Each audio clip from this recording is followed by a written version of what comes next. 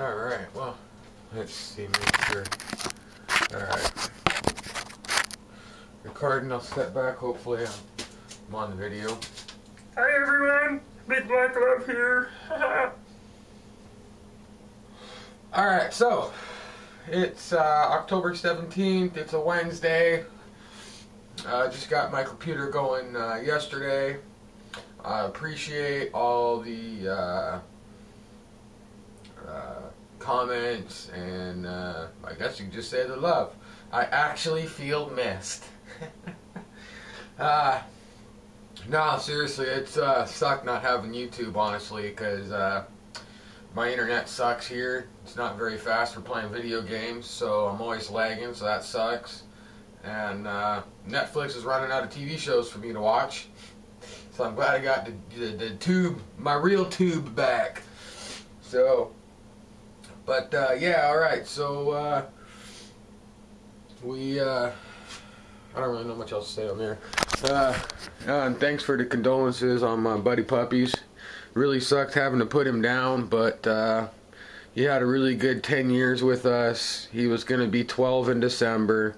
He just had his 11th birthday in August, because we figured he was born in August, so we would have had him 11 years in next month, or in 2 months, December. So, but I moved stuff around. I put the S10 closer to the garage and the trailer over so I could put up a tarp so I could work in the rain.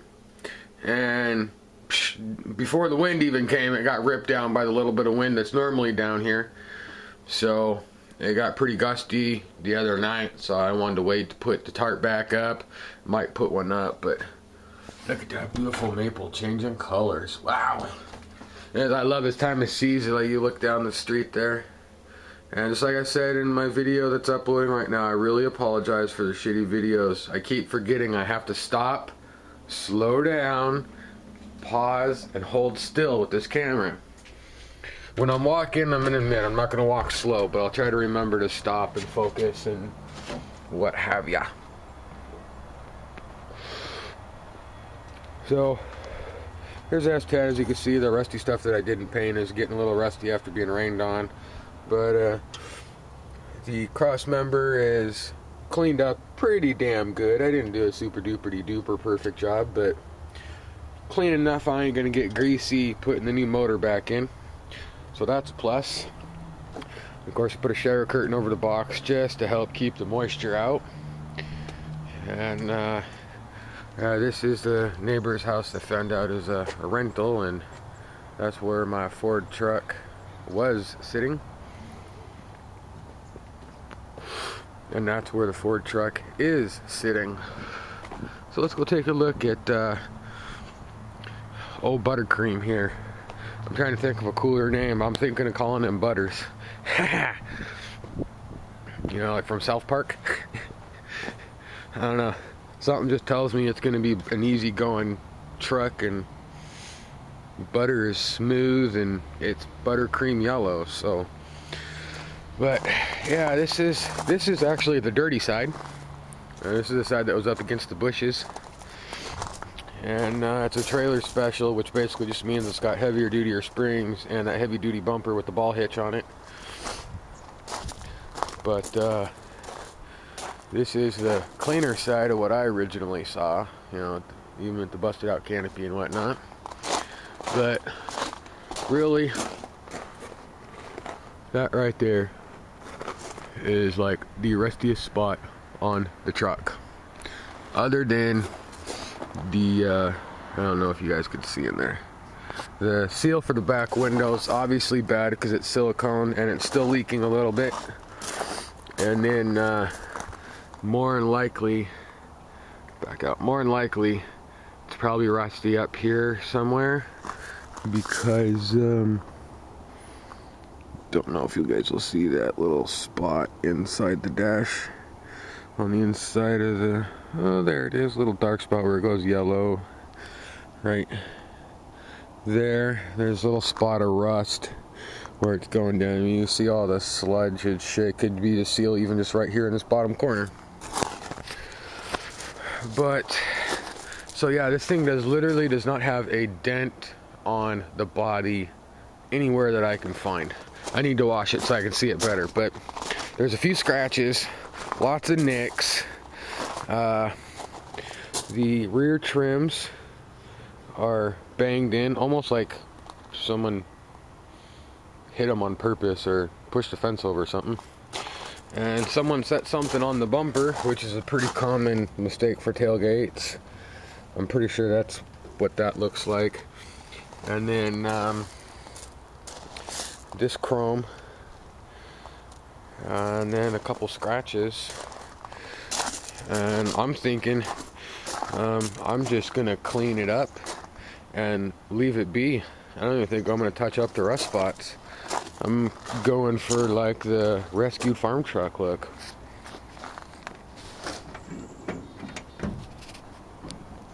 Yeah, I gotta set the camera down real quick. Put some wood.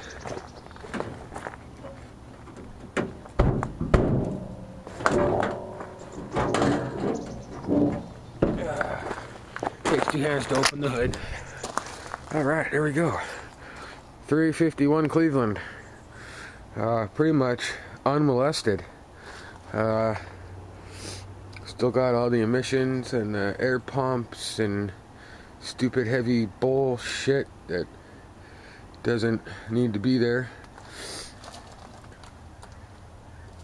But honestly, the rustiest thing I could tell on the whole truck really is underneath the hood there.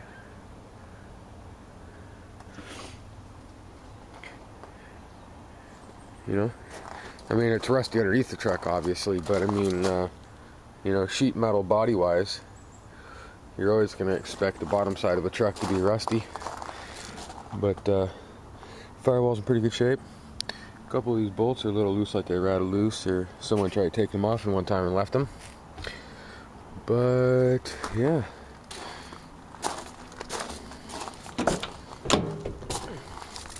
And when I was looking around, the hubcaps were in here.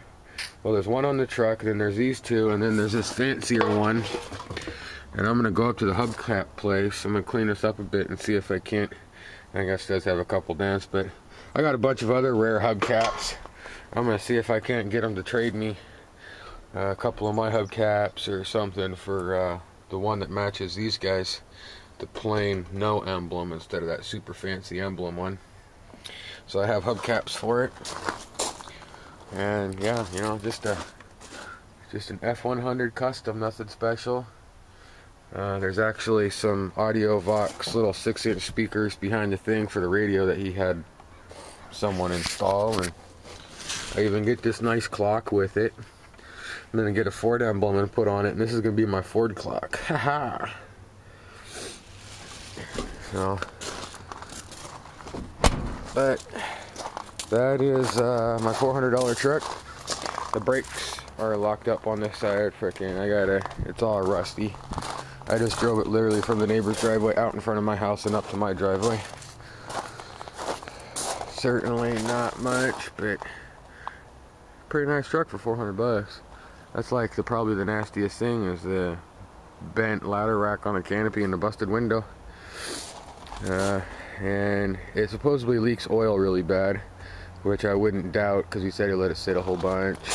And let it sat for like a couple years and drove it, and let it sat for a couple years and drove it, and the last time he was driving it, it was taking like a quart of oil every 20 miles. So worst case, I just got to pull the motor out of it and replace the seals, which a complete gasket kit is only like 190 bucks for this thing. So but there it is. It's actually a pretty nice freaking truck. I mean, it's a really nice freaking truck. It's a whole hell of a lot nicer than what I was freaking looking for. When I first saw it sitting over there, I was telling all my buddies that I'm thinking about talking to the guy, and I wonder why it's sitting there, because it looks like it's such a straight truck. I wonder if it's got a blown engine or transmission or differential, or if maybe the side you can't see is totaled out or something. And I went over there, what was it, last week now, maybe 2 weeks ago, And you know, he came home. He normally gets out of his car, runs in the house, and I was like, "Oh, you ever see him?" And I caught him coming home, and I was like, "Hey, neighbor, and let's go. Hey, how's it going? Blah blah blah blah." And hey, curious, what's going on with that truck there? And he goes, "Well, actually, not much. I need to get rid of it." Or he said something. Oh, he said that it leaks oil really bad, so he parked it. And I was like, "Ah, you interested in selling it?" He goes, "Yeah, actually, I have to get rid of it. I'm buying a house, and I don't want to move it because I don't drive it anymore." And I was like, "Sweet. So what do you want for it?" He's like, "I don't know, like $500." And I was like, "I think I might be able to scrape 400." And he goes, "Okay, I'll take that." And I was like, "Ah, I should have said 3. And then after I offered, he goes, "Yeah, I was just going to call up Pick and Pull and have them come pick up," which is a junkyard, which that truck would more than likely get a couple parts taken off it and then sent to the scrap crusher. So I saved it for it from the scrap yard. And they would have given like maybe $100 for it. So, you know, maybe I should have waited and be like, "All right, we'll send it to the junkyard. I'll give you 300 or 200 and see what they'll give you and hope for the best." But I got it for 4, which is a hell of a deal, so I don't really care. He guaranteed it would run and drive. It just leaks oil, and obviously the battery is dead from sitting for 3 years, and there's only like 2 gallons of gas in it, and it was bad. So I poured in 5 gallons of fresh gas, and as soon as that gas got into the carburetor with my buddy Mikey jumping it with my old Citation, it fired right off, and I didn't quite let it warm up enough. It was still choked, and I put it in gear and turned the lights on, and that killed it. But it started back up on its own after that, and the next day the battery was dead. So I need to go get a battery. I think the little bit I did get the battery to go when I was playing with it, that the solenoid's starting to stick in the starter, especially after cranking it for like 40 minutes. You know, trying to get it started with bad fuel and dumping fuel down to see if the fuel that was in it was bad or not, which should have known it was. But yeah, so I guess that's the Ford video. So yeah, later.